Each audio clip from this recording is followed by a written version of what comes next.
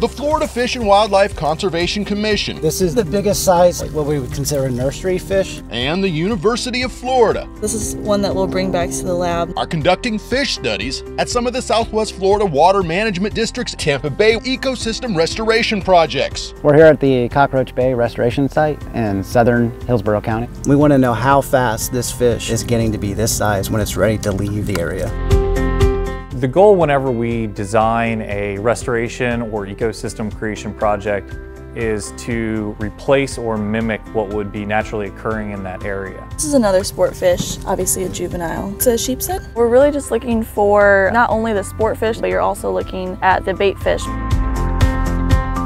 The Tampa Bay Environmental Restoration Fund is paying for the research. Well, when they design these restoration projects, they create these tidal connections. They just want to make sure that the fish are able to get in and get back out freely. You just want to be able to have that natural movement that you would see in natural habitats as well. The overall hope is that they would mimic natural sites because they are trying to restore these impacted areas. This one is 103 millimeters. Researchers say they're seeing similar populations and growth rates at these restoration sites as they are in the unchanged natural environments. So far in my data collection, we've seen that is happening. We are seeing the same amount of diversity at these natural sites as we see at the restored sites.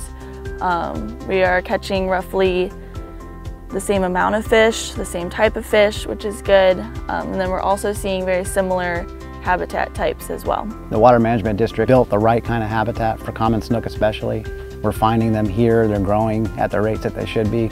So it's very encouraging. This is habitat that we need, habitat that we've lost. Now we have an opportunity to look at what's been created so that we can build more of them. They say it's a sign that the district's restoration projects, It's a Gulf killifish. are working. The results of this study are very encouraging. Knowing that certain components of what we have constructed in Terracea, Cockroach Bay, and at the Rock Ponds Ecosystem Restoration Project are functionally benefiting these fish species, we will take those design components and begin to incorporate them in other projects in the future.